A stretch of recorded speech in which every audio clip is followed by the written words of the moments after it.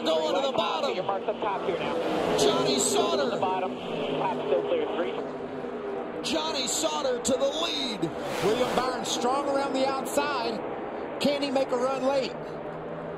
We got to the line. To the restart line, the overtime line with a clean restart.